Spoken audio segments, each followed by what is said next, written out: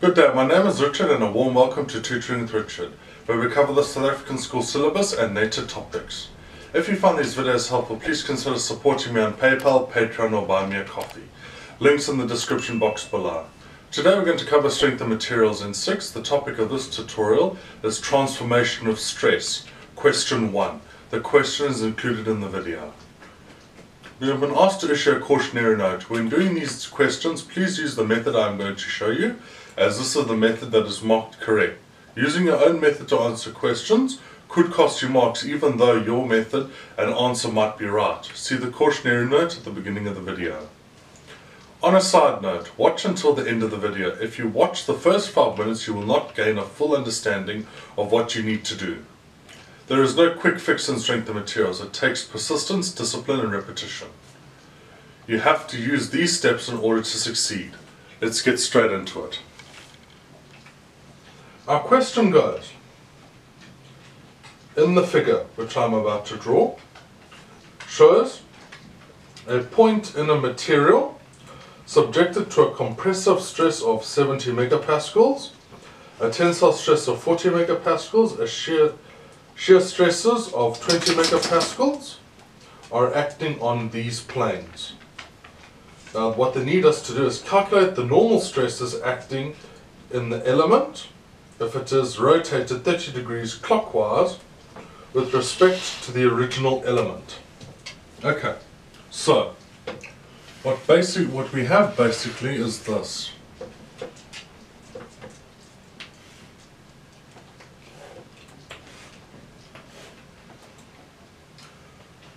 Right, we have this. This is the drawing. Now we have this. We have this. And we have this. And we have that. Okay. Turning the element clockwise means that 30 degrees is negative. So we're turning it this way. So that'll obviously be a negative 30. So then we will use the element that we'll use is 60 degrees. So let's draw. Let's put our values. So we have a compressive stress. That's a compressive stress of 70 times 10 to the 6. We have a tensile stress of 40 times 10 to the 6.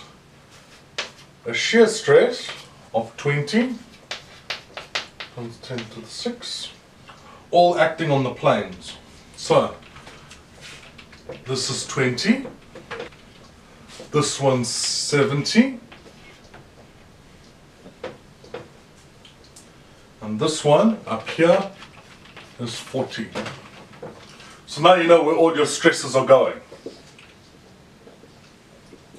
So what we need to do now is calculate. Turning the element clockwise means that the 30 degrees is negative.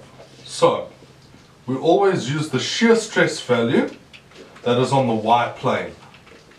So what we will do is say stress x equals stress x to the power equals stress x plus stress y over 2 plus stress x minus stress y over 2 cos 20 no cos 2 theta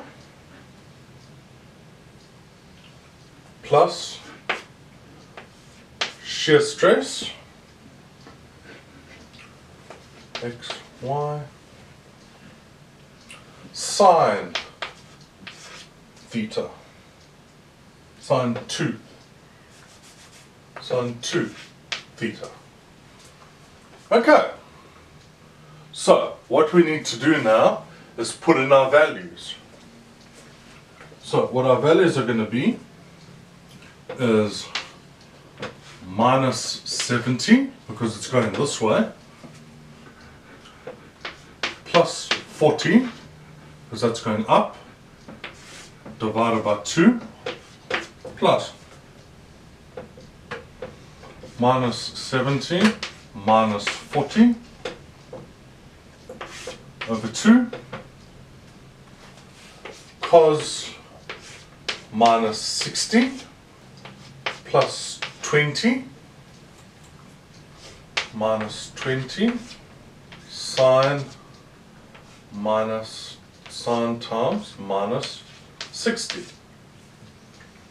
Okay, now that we have all that, put this all in your calculator and you will get minus 25,18 megapascals. Okay, that's not the end of the sum. We've got quite a bit to go. This is the stress of x1. Minus 25,18 times 10 to the 6. Right, now we need to calculate the stresses on the y-plane. So, stress y1 equals minus 15 minus 27,5 minus 17,32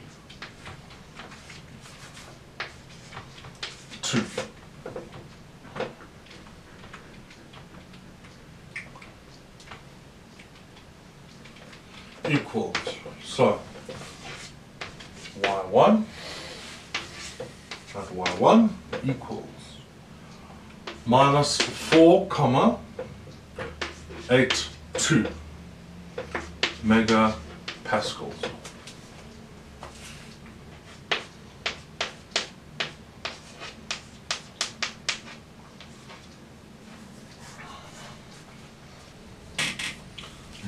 Now we do the shear stress.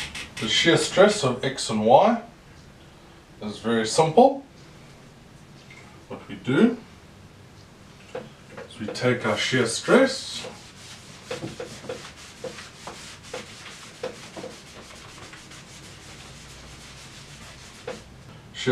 of x and y, shear stress,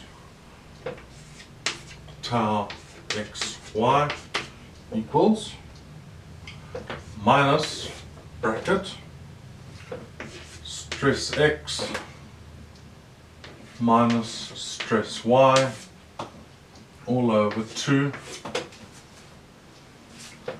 sine 2 theta plus tau xy cos 2 theta. Okay, so all this is going to be tau xy equals minus 70 minus 40 over 2 sine minus 60 minus 20 cos minus 60. Alright, put this in your calculator and our answer is minus 57,64 megapascals. So our stress xy, our shear stress xy minus 57,64 times 10 to the 6. Now our resultant stress will be quite simple to do now. Our resultant stress is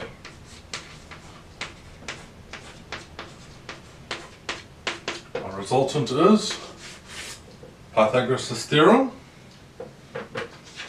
stress of x1 plus tau xy, both squared. So we have the root minus 25,18 squared plus minus 57,64 squared.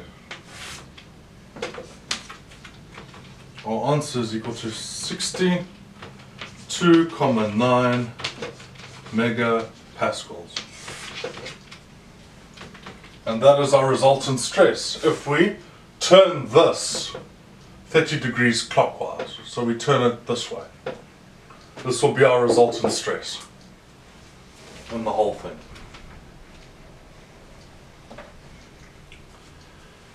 If you found this tutorial helpful, please give it a like and subscribe. It really helps with the algorithm and to grow the channel.